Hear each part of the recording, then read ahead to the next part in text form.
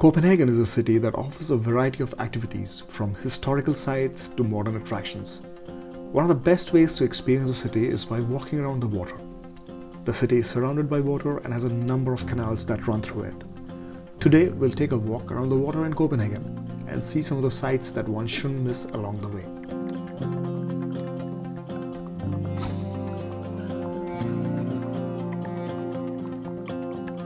Having already explored the Little Mermaid statue, the Langlinea Park, the Gefion Fountain and the Kastellet, the link for all the individual videos are on screen. We continue our walk by the water. Crossing the AP Moller Maersk headquarters and walking towards the promenade, we are back at the historical location where we most coincidentally saw the Danish Queen.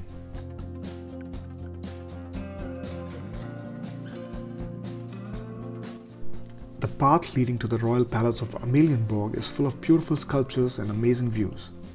The city infrastructure is extremely bicycle friendly and you'll notice many cyclists along the way as well.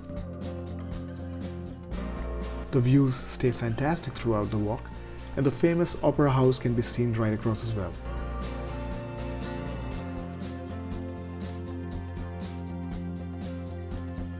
As a sailor myself, the sight of old vintage boats always makes me appreciate the navigators from yesteryears, who used to sail the high seas on these classics.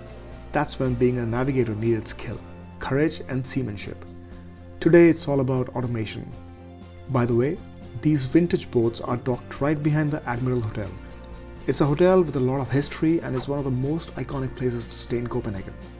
Click the video link on screen if you want to know more about the hotel and what it looks like from inside. I wanted to go inside the opera house, but was closed for public visit due to a private performance that evening. So this is the best view I got. Reaching here is easy. I just walked along the water and crossed this beautiful bridge. Speaking of which, there are so many bridges and canals in the city, each with incredibly breathtaking views. The New Haven area, link on screen, is the most popular of them all. Boat canal tours are an excellent option for sightseeing too. Walking around the water in Copenhagen is a great way to see some of the city's most famous sights. Following along this path leads to the beautiful Christianshavn. This neighborhood is known for its narrow canals, colorful houses and of course, Christiania. It was amazing to explore this part of the city. More details in the video, link on screen. Overall, whether you're interested in history, architecture or just taking a stroll, walking around the water is a great way to experience the beauty and charm of Copenhagen. Do like and share this video and subscribe to be notified for more travel content just like this. As always, thanks for watching, keep exploring. This is Rahul for RoamerRealm and I'll see you in the next one.